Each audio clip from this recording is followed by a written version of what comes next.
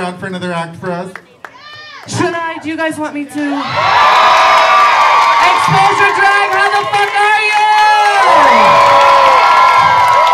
Happy 7th/6th anniversary, what? You know, because technicality, because of COVID. But bitch, we're out in the parking lot, we got some turf, we got some nerves. Are y'all loving it?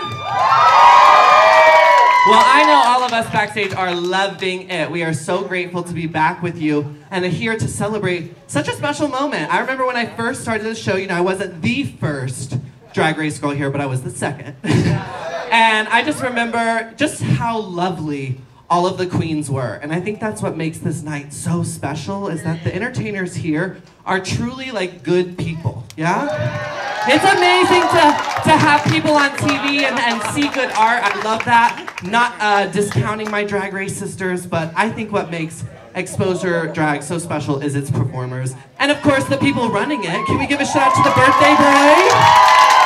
Mr. RB back here running the money. Happy birthday. Thank you for being my friend and supporting me and creating something so that creative and unique individuals could come and be celebrated by all of you. It's a beautiful place, and I'm so happy to be a part of it, and I truly do consider Exposure Drag like my family. So I love you guys. Thanks for having me. You're family too, so thank you so much. Absolutely. Here to help. So anyways, we got a whole lot more show for you, and I mean a whole. Like, I'm about to give you the whole in the next number. So get the coins out, have another cocktail, tip your tippers, or bartenders, tip your tippers, what the fuck is that? I smoke weed, does anyone else do that? Yeah, so see me in between the shows and get high with me. Look at, see, she's got one already. All right, give it up for the blunts, bitch. We got the blunts in the house. I love you guys so much, thank you, I'll see you in just a bit. You guys.